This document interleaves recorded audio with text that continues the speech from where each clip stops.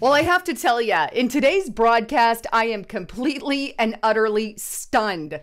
Twitter has just admitted something that honestly I never thought they would admit, and quite frankly is going to make your jaw drop to the floor. But before I get into it, just a reminder, check out my partner at backupsolarbank.com. Now, this is the Backup Solar Bank right here. This thing is absolutely amazing. It's got lots of benefits. One of those being that you can charge your cell phone in the sun. So say you're hiking and you get lost or whatever, this will give you access if your phone has died. And even better news, as you see on the screen here, it can charge up to 3 separate devices. So check it out at backupsolarbank.com and make sure you use the coupon code July to get 15% off. All right, so just what on earth is going on with Twitter and what did they admit to? Well, take a look at this, and I found this directly on their Twitter blog page, and here it is. Sharing our latest transparency update,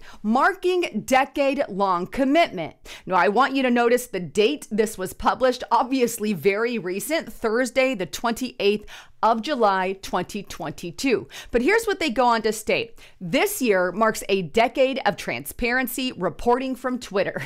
And today we are publishing our 20th transparency report. Why does this matter? Over the last 10 years, how governments attempt to control free expression, remove content, and reveal the identity of account owners on Twitter has evolved significantly. In other words, what they're about to show you is information on how governments all over the world are telling Twitter exactly what to censor and what to do. That's called government-controlled media or state-run media.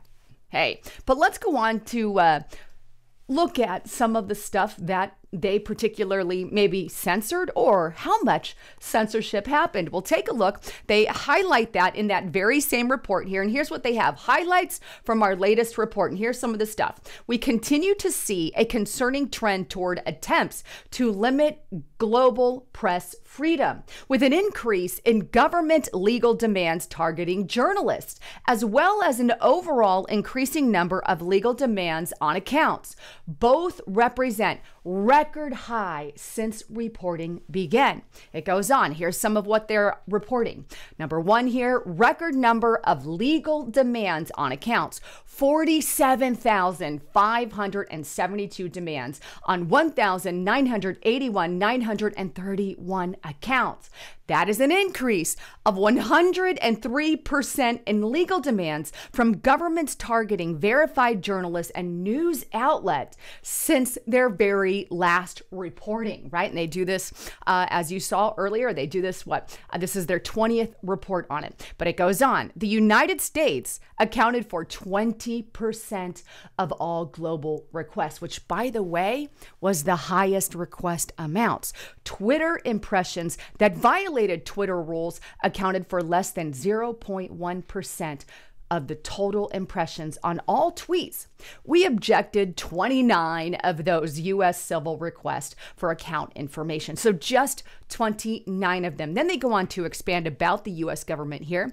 Government information requests originating from the United States made up the highest percentage among requesting countries around the world. For this so-called free country, why are they now the number one request to Twitter to remove information? And by the way, it's not just Twitter. It's Twitter, Google,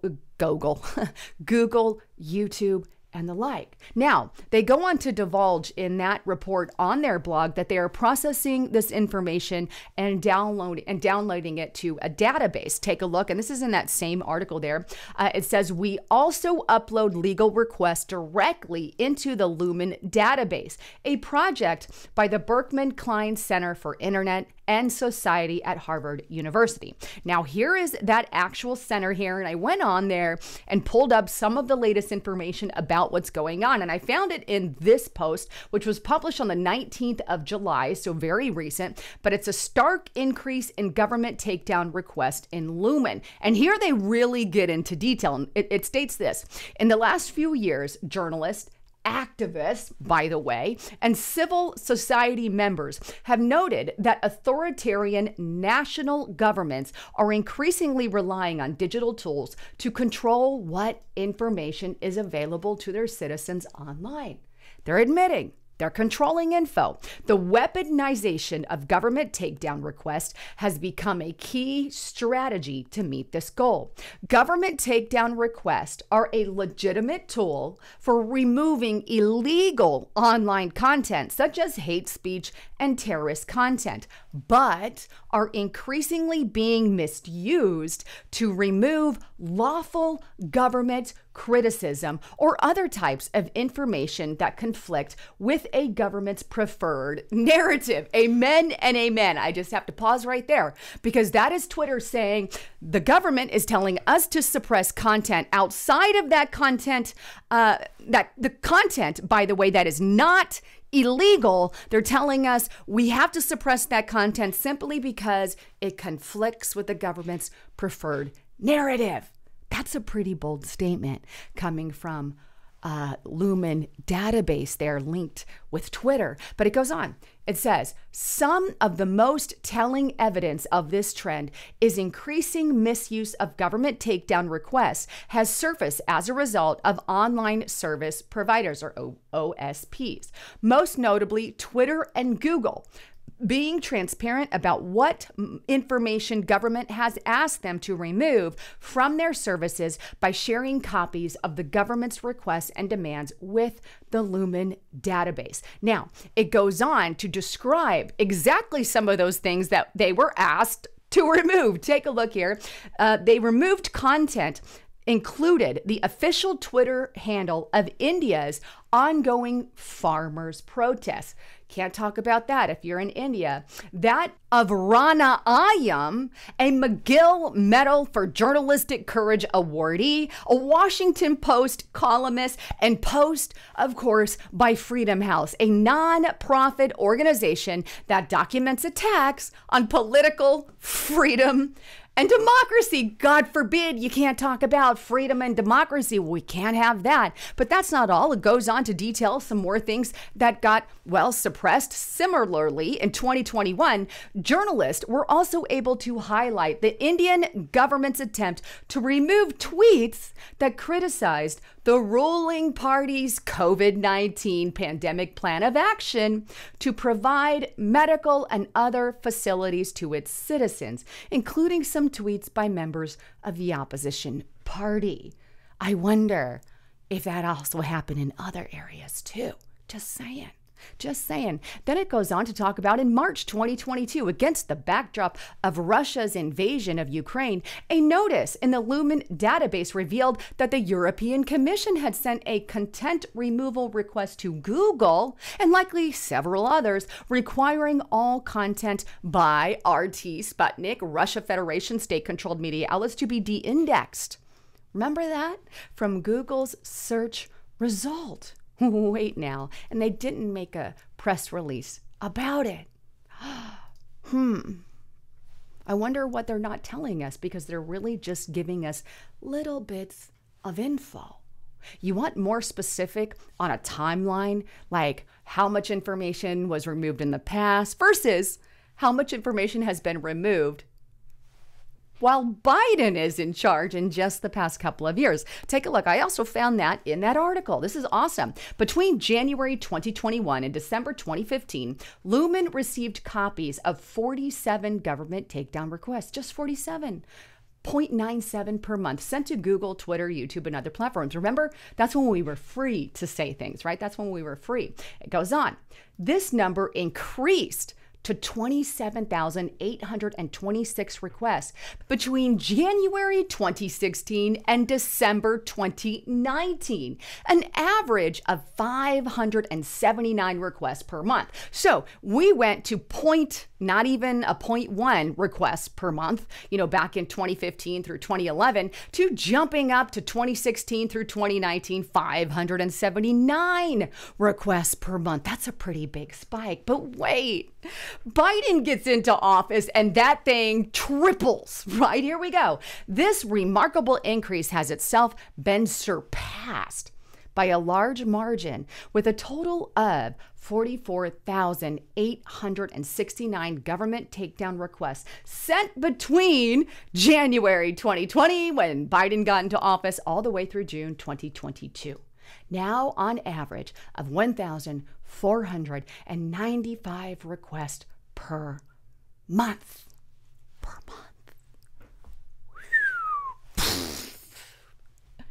Did I tell you Biden and his regime, or Puppet Biden, whoever's calling the shots, is a tyrant? It goes from less than 1% from 2011 to 2015 to 2016 to 2019. Still not a whole bunch, 500-ish, 79 on average per month, to now that Biden is in office, we get Democrats in and boom, right? When they officially, initiated this attack and censorship over the internet, then bang, nearly 1,500 requests on a monthly basis. And mind you, they're requesting stuff illegal that obviously, they're going to have access to some of that, and non-legal, like we want information on certain journalists when they didn't do anything illegally wrong, right? Wait, now, did Twitter just admit that? I mean, I told you this is a complete and utter jaw dropper, but we know they've actually admitted this in the Biden administration before. As a quick reminder, NewYorkPost.com, White House flagging post for Facebook to censor, COVID misinformation. They admitted, yeah, we work with Facebook. We censor information. Also, the CDC has admitted it. The post-millennial CDC's plan to work with big tech to suppress vax misinfo resulted in, of course, censorship. I have said for a number of years that is exactly what governments are doing. And lo and behold, Twitter's database is finally admitting it. But you know what? I think there's a little more that may have sparked them to do this, because there's a lawsuit happening right now. And if you're not aware, go to gatewaypundit.com. Here it is. Missouri AG files landmark lawsuit against Biden for colluding with big tech. Amen and amen. And here's just the latest. Here is the actual, in case you're thinking this thing isn't real, this is the actual United States District Court versus Western District of Louisiana. Here it is right here. That's the actual suit. And let's go on over to, Eric Schmidt, the Missouri Attorney General, main webpage to see what's going on and the latest and greatest on that. And here it is. Federal court grants Missouri Attorney General a motion to collect discovery from government officials and social media companies in free speech lawsuit. Amen. Good news. Good news. I know a lot of you say, oh, too much bad news. This is good news. Today, July 12th, 2022, the United States District Court, Western District of Louisiana, granted Missouri and Louisiana's motion for discovery in their lawsuit against top-ranking Biden administration officials for allegedly colluding to suppress freedom of speech, paving the way for attorney generals to collect discovery and documents from both top-ranking Biden administration officials, as well as social media giants like Twitter, Meta, aka Facebook, and others. And who are they honing in on? And I want to show you the lawsuit names Biden, Jen Psaki, Health and Human Services Director Xavier, Department of Homeland Security Alexandra Mayorkas, and Dr. Anthony Fauci, and others. I believe Nina Jankowicz is actually in there as well. Wow. Again, I'm very proud that this lawsuit is going on because I am sick and tired of the censorship. Isn't it weird that suddenly a left-controlled, because unfortunately, so far, it doesn't seem to be going through with Elon Musk's purchase of Twitter, right? So much drama in that. I was hopeful, but I digress. Why now? Well, I can only account for maybe the fact that there's a lawsuit going on against that specific thing, how governments are colluding. And here it is. There's the information you need, Attorney General. What are you going to do with it? How's the court going to respond? What's going to happen? Well, I hope they utilize it because that's a straight up omission. Anyhow, I love all of you. Thanks again for tuning in. I'm Lisa Haven signing out.